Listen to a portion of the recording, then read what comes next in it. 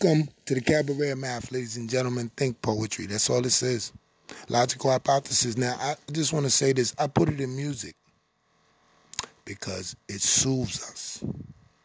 This beat says time left. Ladies and gentlemen, proclaim woke and truly conscious folks alike, I'd like to welcome you to the Cabaret of Math. Logical hypothesis. That's all this is, people. And all I know for sure is that we're going to die.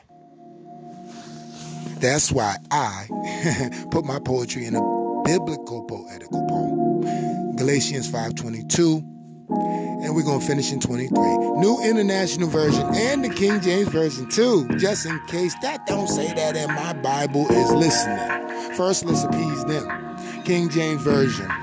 But the fruit of the Spirit is love, joy, peace, gentleness, goodness, faith, long-suffering, showing patience in spite of the trouble. Ladies and gentlemen, now, the New International Version. But the fruit of the Spirit is love, joy, peace, kindness, goodness, faithfulness, gentleness, self-control, forbearance, patience, and self-control. That's what it means, restraint and tolerance. It's all adjectived. Synonym, same name as. People, it's a math language add through scripture via word truth spoken poem by the poet. Are we still adding? You know what I'm saying? Are we still biblically building in topic, not opinion? Because just the opinion will impede the way and the light to the right. All three of them is right. And it's all right, right? And it's written, so let it be done, son. Here's a bonus scripture. 4:18, 1 John, there is no fear in perfect love because fear drives out the love.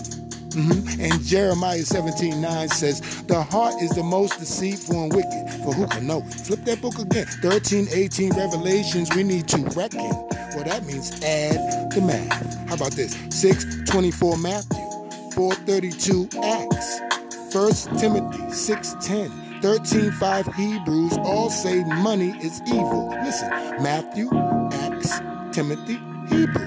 Math is biblical poetical math through this written language, logical hypothesis, and word-spoken poem.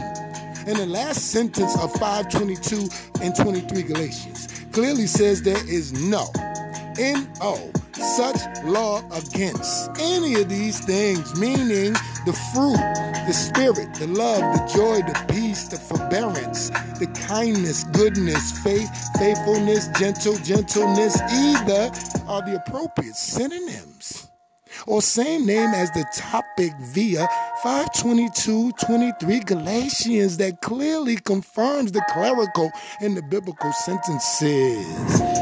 Word.